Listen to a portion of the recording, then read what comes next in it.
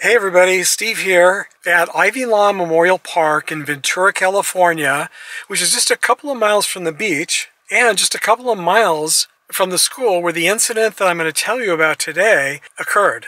And I want to give you fair warning before I tell you what happened to the young man whose gravesite that I'm here to visit today. If you have a heart, this video will probably break it, but maybe not for the reason that you would expect. So I just wanted to give you a heads up before you continue watching.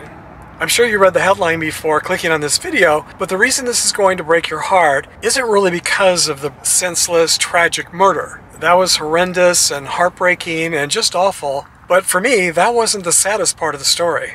On February 12, 2008, at E.O. Green Junior High School in Oxnard, which is just a couple of miles from the cemetery here, 15-year-old Lawrence, or Larry King, was shot to death right in his classroom in front of the teacher and all of his fellow students. And he was shot in the back of his head by a fellow student. He was rushed to the hospital and put on life support, but soon it became clear that he was brain dead, but his family decided to donate his vital organs, so they kept him on life support until that could be done. Now, I've read a couple of different stories online, and they each list different dates of when he was taken off life support. His Finding Grave Memorial page lists his date of death as February 13th, and he was shot on February 12th. And a couple of other sources list his date of death as Valentine's Day, February 14th. So I'm not sure if he was removed from life support on the 13th or the 14th, but the articles did mention that his heart went to another young child who needed a heart, and that child received Larry's heart on Valentine's Day, February 14th. So this is just one of the strangest stories. Lawrence, or Larry, asked a boy in his class, one of his classmates, to be his Valentine for Valentine's Day. This was February 11th. The next day, February 12th, the 14-year-old boy, Brandon McInerney, came to school with a gun, shot and killed Larry. Larry died on Valentine's Day and was buried here in this cemetery, which is on Valentine Road. How weird is that? So as I said, this happened in 2008, and at the time, for some reason, I didn't hear about it. I missed this story, even though I've read since that it made headline news around the country and around the world. But for some reason, I didn't hear about the story until HBO released a documentary called Valentine Road, which told the story of this tragic death, of what happened between Larry and Brandon, and how it led to Larry's death. So this is one of those stories where everyone knew what happened.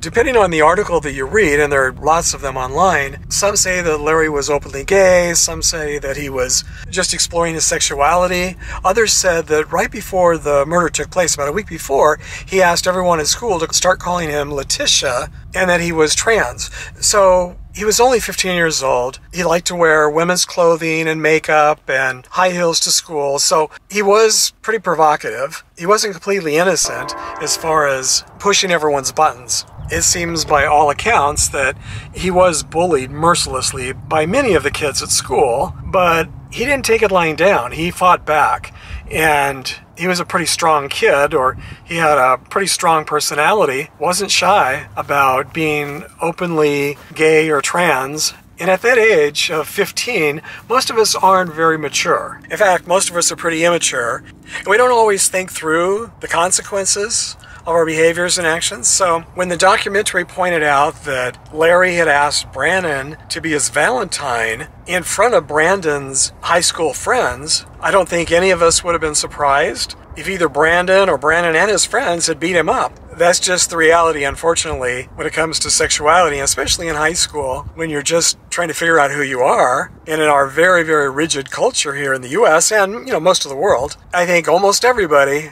I don't think anyone would be surprised if Larry ended up with a bloody nose and a black eye. I mean, unfortunately, that's just the reality of the world we live in.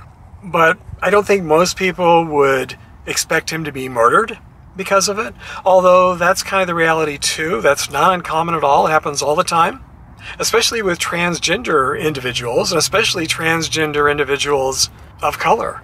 Now, the irony, one of the many ironies, is that in the class that day, they were working on an assignment about tolerance. Larry was multiracial, so combined with the fact that he was also a member of the LGBT community, that's 2 strikes against you, and you're definitely a target, even if you don't provoke anyone. That's just, again, how the world is. On the other hand, Brandon was white, he was Caucasian, he was very popular, he was a school jock, had lots of friends, a girlfriend, very well liked. Both of the kids were very well liked. They also both had very difficult home lives for very different reasons. And I won't go into all of the background. You can watch the documentary if you haven't already seen it. It's excellent. Again, it's called Valentine Road. But here's, for me, where the story gets really weird and really twisted, really bizarre, and just completely unbelievable. So if the murder wasn't bad enough, the heartbreaking part for me is that, at least after watching the movie, the documentary, it really appears as if almost everyone, the majority of the staff at the school, the students, the jury, the prosecutors, I mean, pretty much everyone involved in this case, almost everyone sided with the killer. I mean, how is that possible? But again, you know, we live in a time when the world is upside down when it comes to reality in a lot of ways. I mean, it's a little bit understandable when, again, you look at the times that we live in. The victim was a multiracial member of the LGBT community, and his killer, Brandon, was a very popular white teenage jock at the school with all of the privileges that comes with that. So it's not completely surprising that almost everyone seemed to take his side. I mean, everyone said, well, he's only 14 years old. He didn't know what he was doing. And for him to be charged as an adult, for this to be charged as a hate crime, for this to be charged as first-degree murder, it certainly appears that it was all of those things, but people just went berserk, thinking that this poor kid might spend the rest of his life in jail. The first jury was a hung jury. The jury admitted to being on the side of the killer, of Brandon. They took his side. They felt like he had been provoked by Larry, and it does seem like he had been provoked. But that still doesn't make it okay to kill somebody. I mean, people are provoked all the time, and if juries allowed everyone that was provoked by someone to go ahead and just kill them, there wouldn't be a lot of people left on the planet. And the part that I found just so hard to understand is that everything they were saying about Brandon was true. It was heartbreaking that this poor kid from a broken home, by all accounts, did something rash. He was just as immature as Larry. I mean, they both were kids doing dumb things that kids do. So I understand why people would feel so bad about Brandon, but what I didn't understand is why no one felt bad about Larry. If you're not a minority and you've lived a life of privilege in lots of different ways, it's really hard sometimes to sympathize with others who aren't. In 2011, the jury just couldn't come up with a unanimous decision, which is completely unbelievable to me, since it was a pretty cut and dried murder. Everyone saw it, everyone knew what happened and why it happened, but the jury, and they said in the documentary, they did side with the killer. They felt like he was the one who had been abused. And I guess Larry deserved to be killed because he had asked Brandon to be his Valentine. How dare a boy ask another boy on a date or to be his Valentine? Well, of course, even though so many people were on the side of the killer in such an awful crime like this, there was just no way that they could just let it go and not bring it back for a second trial. So I guess what they did, from what I've been able to figure out by reading the different articles online, in order to get anyone to convict Brandon, originally they were trying him as an adult. I think what they had to do, and I certainly don't understand it, and I guess you guys can decide for yourself if it makes sense to you, and it doesn't really matter because it is what it is, but in order to get some kind of a conviction, they just had to lower all the charges. They, instead of first-degree murder, they lowered it from premeditated murder to second-degree murder, and voluntary manslaughter carries a lesser sentence, and they also removed the hate crime charge. But he did end up receiving a sentence of 21 years. And I believe that they didn't go to trial the second time. I think that's why they lowered the charges. He agreed to this sentence if they lowered the charges from first degree to second degree murder, and if they remove the hate crime charges.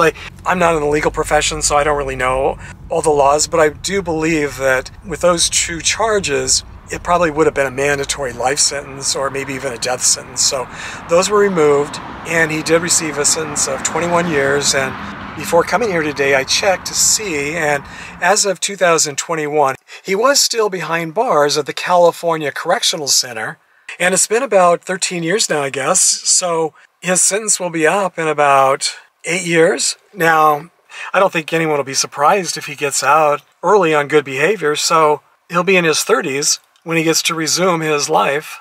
But Larry doesn't get to resume his life. So, justice, I don't know, you can decide for yourselves.